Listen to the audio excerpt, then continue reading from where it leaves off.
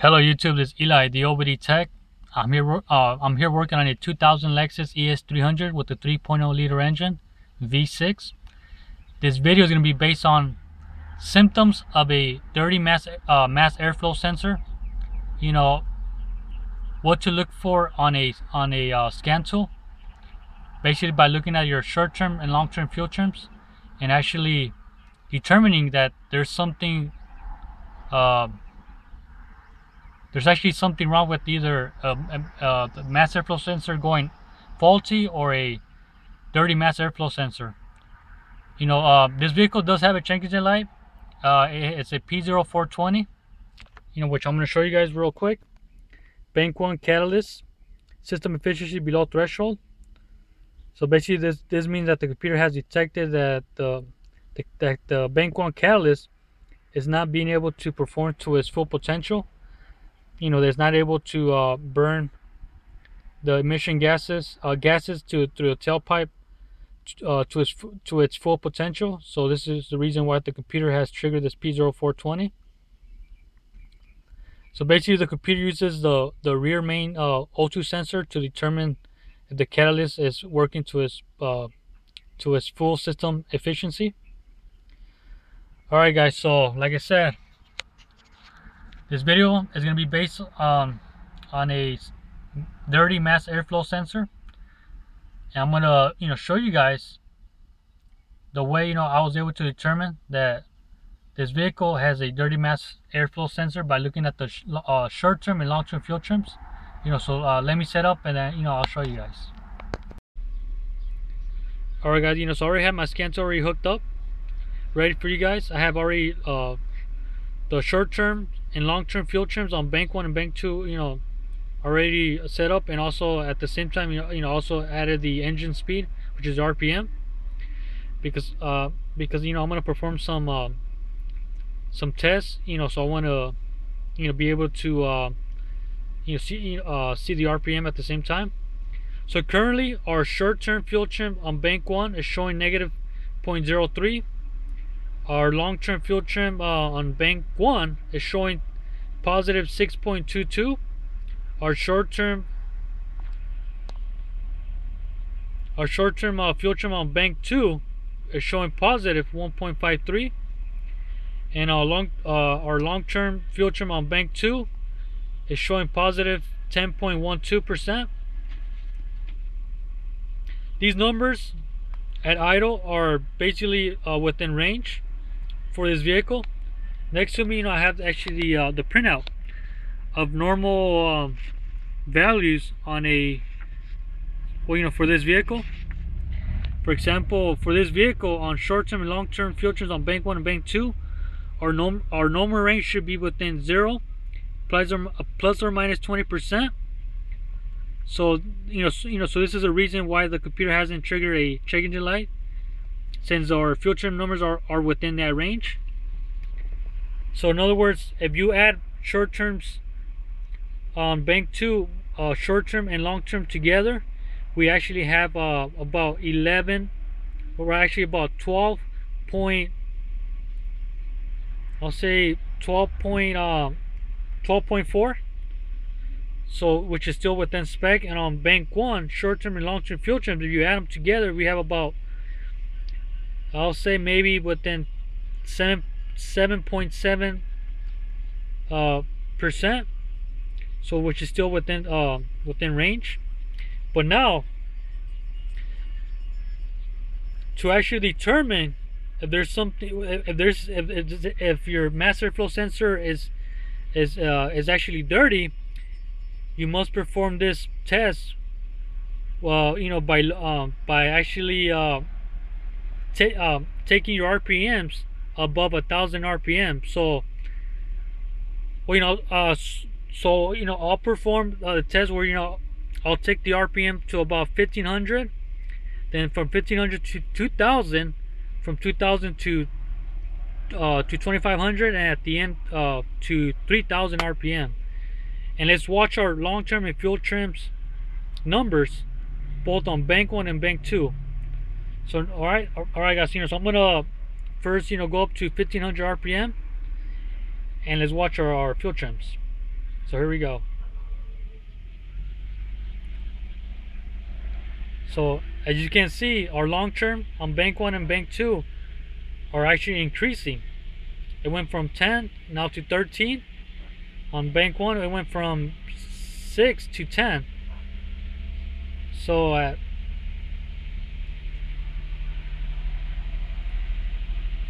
so at 15,000 RPM, we're seeing that our fuel trim numbers are actually going up on long-term fuel trims. So this basically is indicating that there's actually a problem on either a mass airflow sensor problem or either a fuel delivery problem. But in this case, you know, since I already performed pre-diagnosis, I've actually determined that is a dirty mass airflow sensor that's causing this fuel trims to go high at a higher RPM. So now from 1500 to 2000.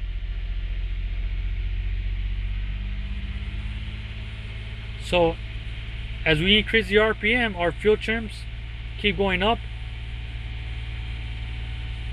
on bank 1 and bank 2, and now 2500.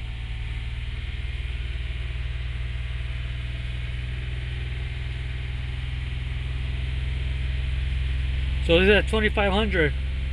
Our fuel trims on bank 1 is 20% on long term, and on long term bank 2 it's about 23.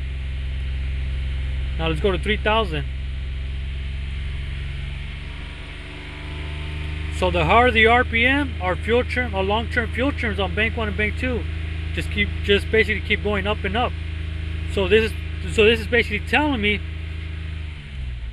that there is a problem. Like I said, either a mass airflow sensor problem or a fuel delivery problem. But in this case, like I said, this is a mass airflow sensor that is dirty, that's causing the symptoms. As you increase the RPM, our long-term fuel trims keep going up. So right now, this is at idle at 700 RPM, which they drop back to the range that we had before. Long-term fuel trim bank 2 is 10%. Long-term fuel trim bank 1 is 6.22.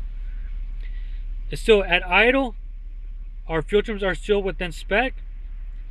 Usually, at idle, a mass airflow sensor basically has normal values. But as soon as you increase the RPM, if your fuel trim numbers get worse, like for example, if they go up instead of going down, that indicates that that we have a problem on either fuel delivery or a mass airflow sensor. Let's say that if our fuel trims actually went down, that would indicate that we probably have a vacuum leak somewhere in the system. But in this case, it's the opposite. Our fuel trim numbers are going up, especially our long-term fuel trims on bank 1 and bank 2. So now the next step, I'm going to show you guys actually the normal reading on a mass airflow sensor at idle. At idle, our range should be between 3.3 4.7 grams per second. So so I'm going to show you guys on the scan tool the mass airflow sensor, which also gives us more evidence that there's a problem with our mass airflow sensor. Currently, our mass airflow sensor is showing at idle 2.78 grams per second. Like I said, this range should be between 3.3 and 4.7 grams per second. So this basically is giving us further evidence that that we have a problem on the mass airflow sensor. In this case, it's a dirty mass airflow sensor. Now I'm going to increase the RPM. Supposedly at 2500 RPM, our range should be between 10.4 15.4 grams per second. So I'm going to raise the RPM to 2500. So right now I'm at 1000, 1500.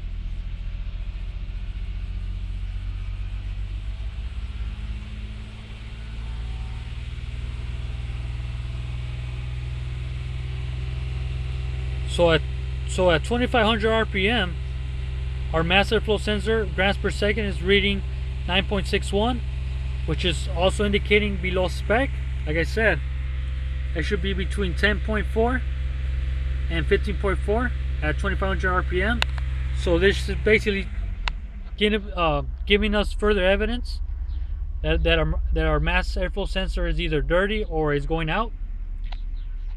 So I guess the next step is to go to our, to do a visual inspection, and then show you guys that the mass airflow sensor hot wires are basically dirty. All right, guys. So so that's the next step. Show you guys the mass airflow sensor.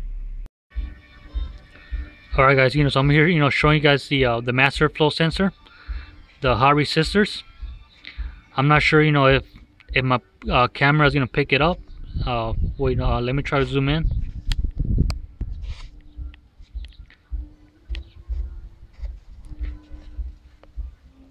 So you can see, there's two resistors. It seems that the bottom one is the most dirty one. The top one seems to be dirty, but not as much. But this is basically showing you that this mass airflow sensor is dirty, which is causing this symptom, which are RPM. With the higher RPM, our fuel trims keep going up.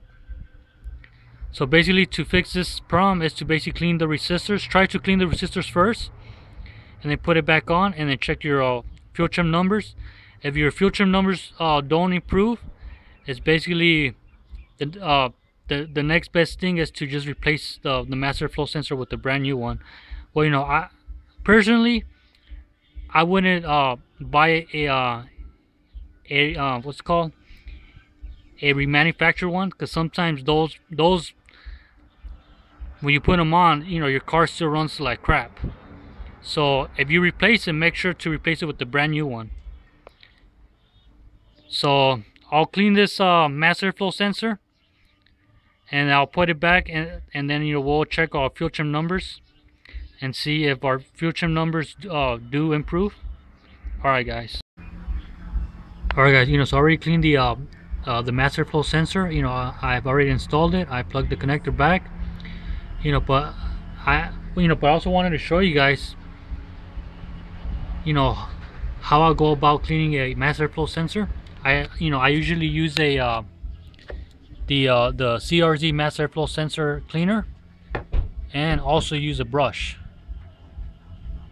So so this is how I clean the mass airflow sensor, by using the CRC mass airflow sensor spray cleaner and a typical brush, and just clean it nice and gentle, because you don't want to damage those resistors. Alright, guys, so the next step, this is moment of truth. Well, I'm going to show you guys the live data on the fuel trims, and determine if by cleaning this mass airflow sensor actually fix the long-term fuel trims numbers. Alright, guys. So this is our our fuel trim numbers after cleaning the mass airflow sensor. It seems that our long-term fuel trim numbers went up a little bit.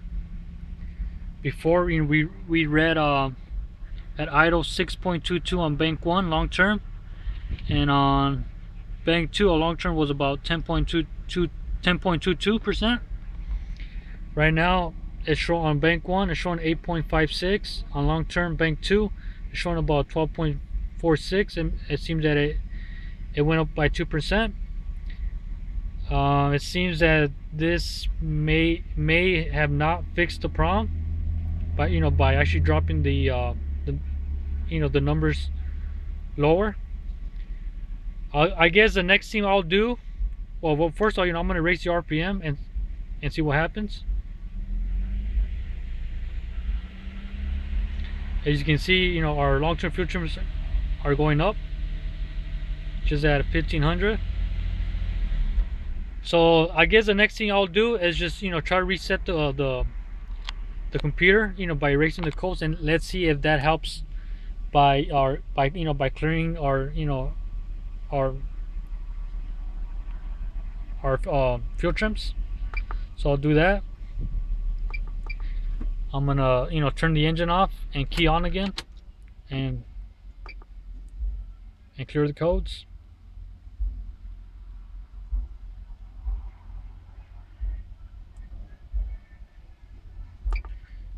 guess I went the back one.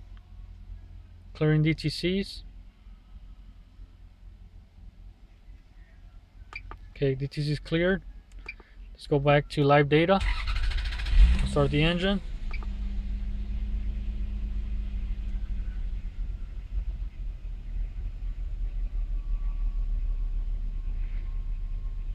It seems that by clearing the DTCs, that our fuel trims are still the same. It did drop a little bit by 1%. Before it was 8%, now they went down to 7%. Long term on bank 2 is about 11.66. Usually after a fix, usually after either replacing the master flow sensor or by cleaning it, the symptoms by either replacing it or by cleaning it, our long-term fuel trim should come down to approximately close to 0% on either on bank 1 or bank 2. So I guess the next thing for me to probably see if we fix the problem is to actually disconnect the negative battery posts, since since clearing the DTCs did not help us at all. So I'll do that, guys. I'm gonna disconnect the negative post for about 2 seconds and then put it back, and then I'll show you guys the fuel trims again. Alright, guys.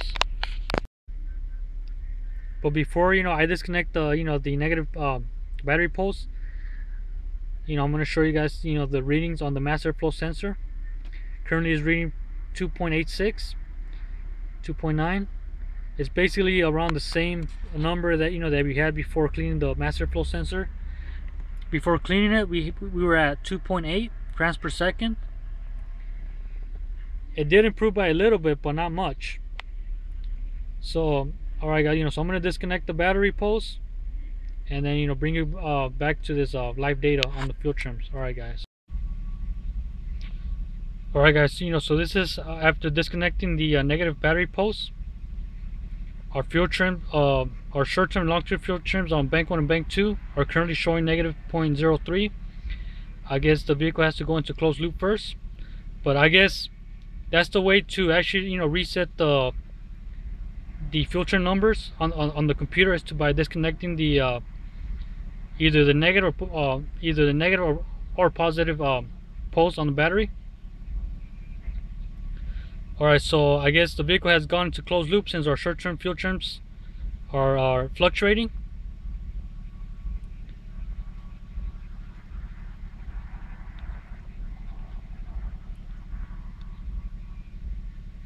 Our short-term fuel trims are actually going up. Our long-term fuel trims are still staying at negative 0.03. I guess this is what's happening right now, is that the computer, it's doing a relearn process. So I'm pretty sure this is normal. So I'm pretty sure this is a fix, guys, by by cleaning the master flow sensor. Since our long-term fuel trims did come down to basically close to 0%. Now I'm going to show you take you to the master flow sensor. So at idle, it's actually showing us 3.11 grams per second. Spec is between 3.3 and 4.7 grams per second.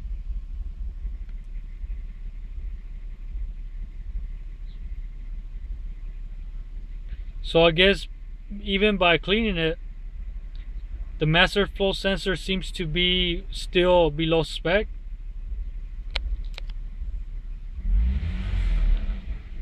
Well, I'm going to raise the RPM now to 2500 and see if that goes within spec now. Between 10.4 and 15.4.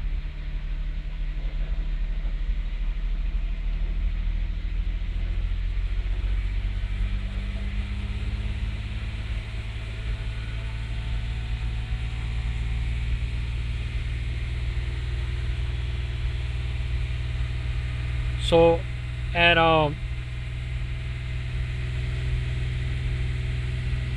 so at 2500, our grams per second is actually within spec, which is good. That's at 11.41. Before, we had approximately a 9.61 grams per second. That was before cleaning the mass airflow sensor, which was below spec. Right now, it's at within spec between 10.4 and 15.4, which is good. So I guess at idle, our mass airflow sensor is not going to be exactly within range, but at least at a higher RPM, our mass airflow sensor was reading within spec. Now let me take you back to the short-term fuel term numbers.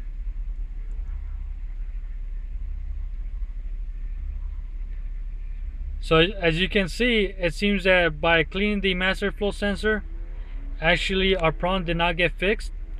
Our long-term fuel terms went back to 7 and 10.9, which were around the same as before, 6.22 and 10.22. So since we cleaned the mass airflow sensor and that didn't fix our problem, I guess the next thing for this vehicle is going to be probably a problem on the fuel delivery, maybe restricted injectors or maybe restricted fuel filter, which is causing this fuel term numbers to actually rise as the RPM goes up. So so I'm going to raise the RPM. So as you can see, our fuel term numbers are still going up as I raise the RPM. Alright guys, so I did my best. Well, I'm not gonna chase the a fuel delivery problem. Since the customer is not actually paying me for this diagnosis. The reason I filmed it was just to a diagnosis for myself, because before I was doing anything, I actually looked at the data, and I was curious about the fuel trim numbers. So I decided to do this, actually perform this test to see if the problem was within a mass airflow sensor, a fuel delivery, or a vacuum leak. For a moment I thought it was the mass airflow sensor being at fault, since it was dirty. So since the resistors were dirty, it seems that it's not the case. So like I said, the next thing was to actually chase a fuel delivery. Probably down the road, I may come back to this. Since the customer is not paying me for this, I might tell them about this problem that that I'm seeing with the fuel trim numbers. That I think the next step to this is to go and chase for restricted fuel injectors by doing an injector balance test, and also by checking the fuel pressure to see if it's within spec, and maybe even replacing the fuel filter. Alright guys, so hopefully this little pre-diagnosis that I did helps you guys to determine if your mass airflow sensor is at fault by either being faulty or by having a dirty resistors. Alright guys, so this is Eli the OBD Tech. Thanks for watching. Alright guys, so this is the fuel trim numbers after taking the vehicle for a spin. Actually, our long-term fuel trims on bank 1 and bank 2 actually did improve. On bank 1, our fuel trim dropped to approximately -0.081, which is still within 0%. Our bank 2, it dropped to 7.78. It's still within spec no matter what. It dropped about 3%, which is still good. And like I said, this is after driving the car for about 5 minutes. I guess the vehicle had to has to get relearned as you drive the vehicle. But I actually found, and since I drove the vehicle, I actually found more evidence to this fuel trims. As you can see, as I increase the RPM, our fuel trims will rise, but then it will rise and then drop. So it's telling me that this vehicle has multiple problems, maybe a fuel delivery problem and a vacuum leak. So here we go, guys. As I increase the RPM, our long-term fuel trims are going up.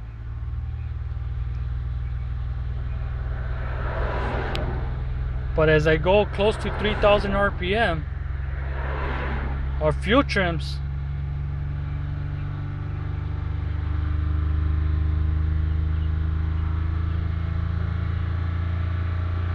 will drop, especially on bank 1. On bank 2, it doesn't really drop. As you can see right there, it dropped back to 7.8. So this is telling me that we may have a vacuum leak somewhere in the system, which is affecting especially on bank 1, not really on bank 2. So like I said, I think this is a probably a fuel delivery problem combined with the vacuum leak somewhere in the system, which is affecting both banks. One is actually making the fuel trim go high on bank 1 and then drop back down. On bank 2, the fuel trim goes high and then drops back to 7 point something, which I'll do one more time. So pay attention to the long-term fuel trims on bank 1 and bank 2. As I increase the RPM, our percentage increases. Both at our 9% right now. Now bank 1 is dropping.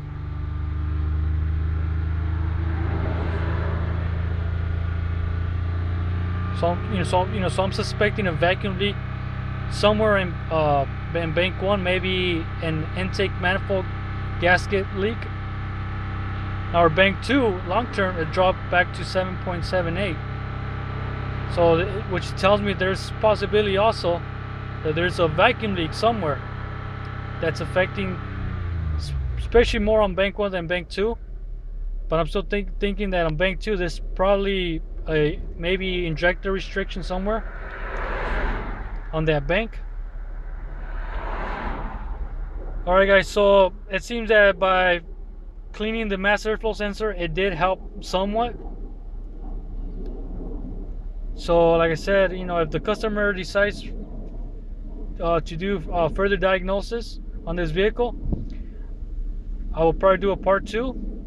But for now, this video was just to show you guys a potential problem and a potential fix. So hopefully you like this video. This is Eli, the OBD Tech. Thanks for watching.